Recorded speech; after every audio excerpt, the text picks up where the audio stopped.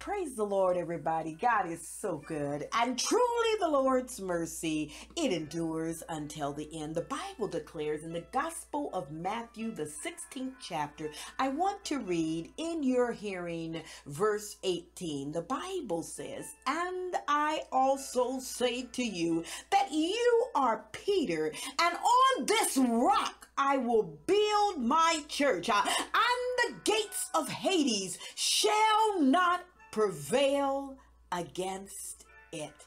So says the Lord. Therefore, it's already done." Let us pray.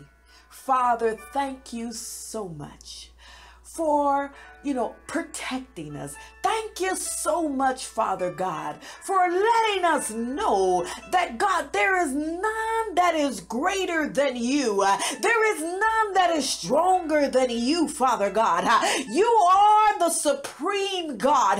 You are the great I am. You are the one who's able to do exceedingly abundantly that which we can ever ask you or think. You are the one that says when the enemy comes in like a flood, the Spirit of the Lord will raise up the standard against him. You are the one that declared, Father God, "Behold, I give you the authority to trample over serpents, over demons, and over all the power of the enemy." And God, your word declares that nothing shall by any means hurt us. So bless you tonight, Father God, for all that you have done, all that you shall do. Thank you for the angels that encamp around them that love the Lord. Thank you, Lord, for giving them charge over us. Thank you that no evil shall come nigh our dwelling, God. Thank you for all that you have done, Father God. Thank you that we can walk confidently, God, in the anointing that you have given us, knowing, God, that you are right there by our side. So may your people know that tonight, Father God. May they know the power that has been given unto them, Father God. May they know the protection that is theirs, Father God, in the mighty name of Jesus. And may they know that no devil sent from hell, God, can stop what you are doing in their life. So I pray your protection over your people, Father God, in the mighty name of Jesus. And bless, Father God, this word as it goes forth, Father. Let it fall on good ground, Father, and lead me, Father, by your Spirit, so that your people would be edified, my Lord, and you would be glorified. So let the words of my mouth and the meditation of mine heart, God, let it be acceptable in thy sight, O Lord, my strength and my Redeemer. I pray and I ask these things in the blessed name of Jesus. Amen. I just wanted to take a moment and come on and remind the people of God that we have a promise from God.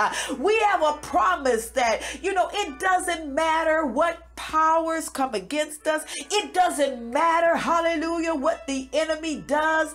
How he tries to send things in our pathway, how he tries to stop us. The word of the Lord has gone forth. And once that word has gone forth, hallelujah, into the atmosphere, hallelujah, that word is destined to accomplish what God has said it to do. That word is not going to return unto God void, hallelujah. So we can stand on the promises of God, knowing that nothing can stop the church of God. Hallelujah. He says that the gates of Hades shall not prevail against them. They cannot stop what God has ordained. Hallelujah. They cannot stop what God has planned.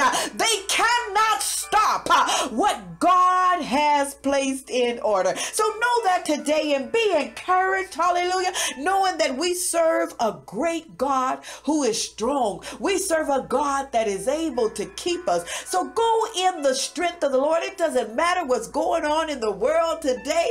Know that the church shall prevail. Know that the church shall come out triumphant. When the dust settles, the church will still be standing. So go in that word, go in that strength. Hallelujah. Know that God is for you. So if God be for us, who can be against us?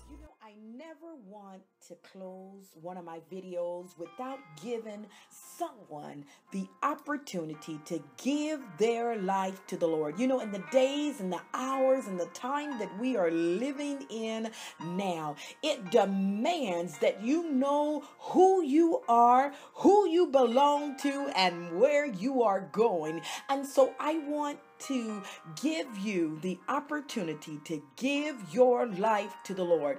If you have not heard the story, the Bible declares that we were all born sinners. It says over in the book of Romans, all have sinned and fallen short of the glory of God. And that transpired back in the book of Genesis, where Adam disobeyed God. And because of Adam's disobedience, sin and death entered into the world. And so Jesus, who was God's sacrificial lamb, because a price had to be paid for the sins of the world. So God sent, in John 3:16, he says, "For God so loved the world, he gave his only begotten Son, that whosoever believeth in him should not perish, but have everlasting life." So that's what I want to give you the opportunity to do today, to accept Jesus as your personal Lord and Savior, to wash away all of your sins. Romans 10:9 says, if you confess with your mouth the Lord Jesus, believe in your heart that God has raised him from the dead,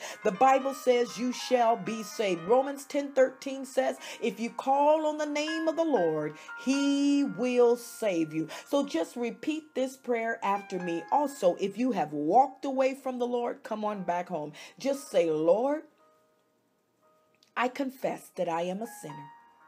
I'm sorry for the wrong that I have done. Please forgive me. I invite you to come into my heart and be my Lord and my Savior. I denounce Satan. I declare that Jesus is Lord. I believe that he died, that he was buried, and that he rose again. And now that I am your child, please fill me with your precious Holy Spirit. In the name of Jesus, I pray. Amen. If you have said that prayer, God bless you. Welcome to the family of God. Know today, all of heaven is rejoicing because you have chosen to make Jesus your personal Lord and Savior. Welcome again to the family of God. Hey everyone, just wanted to take a moment and invite you to join me. If you have been blessed by this video, you can follow me on Twitter, you can follow me on YouTube, and you can follow me on Google+. God bless you.